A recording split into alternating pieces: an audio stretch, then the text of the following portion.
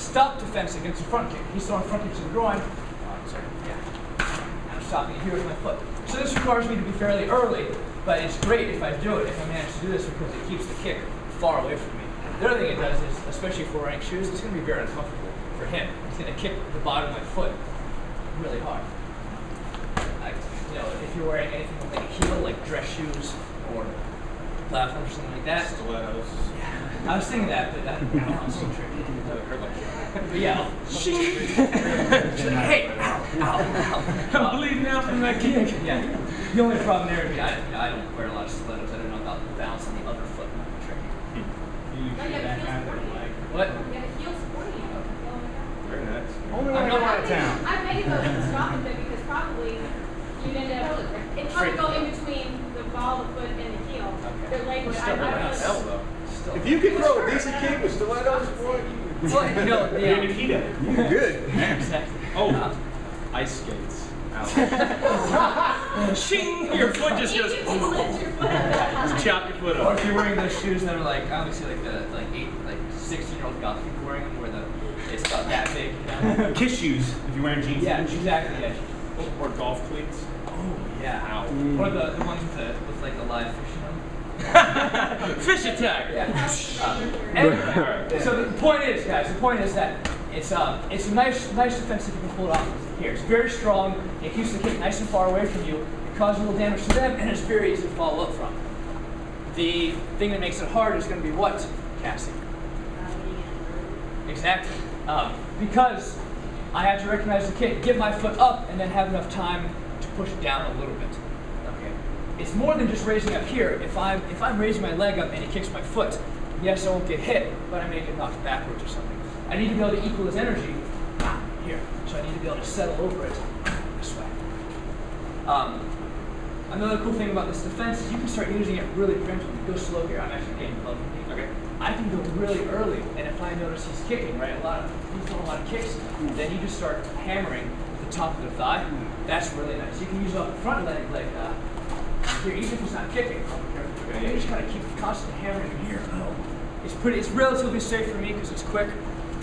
It's really frustrating for him because he's kind of always getting stuffed. It'll be a little bit longer than his punches probably. So you can just constantly be smashing people like that. So it's a pretty cool technique. Yeah. You can get it out earlier, so it's probably better than this, right? Yes, because the foot won't come as close to you. Right. In fact, not only will the foot not come as close, but their whole body won't be as close. Right? If I'm able to stop this kick back here, his hands are also farther away. Whereas if the kick comes all the way through, now his whole body gets closer, including the other weapons. And again, if you were really early, you go above the knee, just the thigh there, just crunch it. It'd be awesome. And then you can do the jet lead, right? Just this. That's one of his better movies. What is that? Fist legend. Yes, the ending fight. The guy comes front. He goes, there. It's really slick.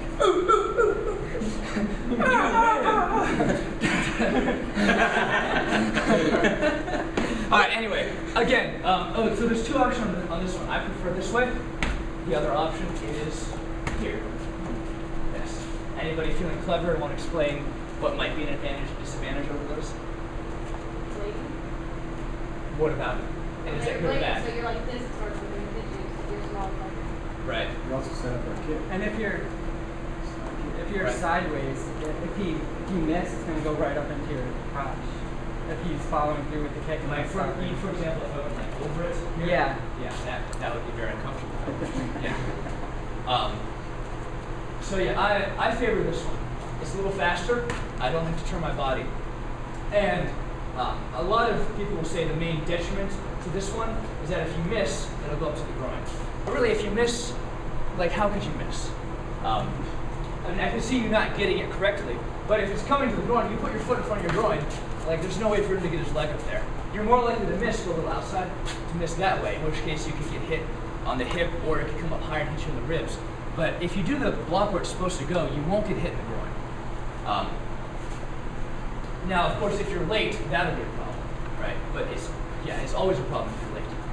This one, people will say maybe it's a little stronger, and then they'll say if you miss, like if it goes outside, right? Like if I miss to the inside, then my groin is a little safer here. But you can still get kicks in the groin that way. And you have to turn your back, which I don't care for at all. And you only have half your weapons left. Yeah, then you're far away, you gotta go all the way back.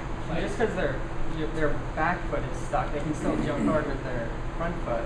Talking about the attacker? Yeah, the attacker. Well, and you can also attack with this front foot, right? I mean, this could be against the front foot attack. So either way. So I don't care for this one much, unless I happen to be turned sideways already. In that case, I can do it. Something like that. But as always, you should try them both. I mean, just because I don't like it doesn't mean it won't work better for you. So try those out. Careful with the impact on the shin guard. It doesn't take much. Let's do this one. Back and forth on your own.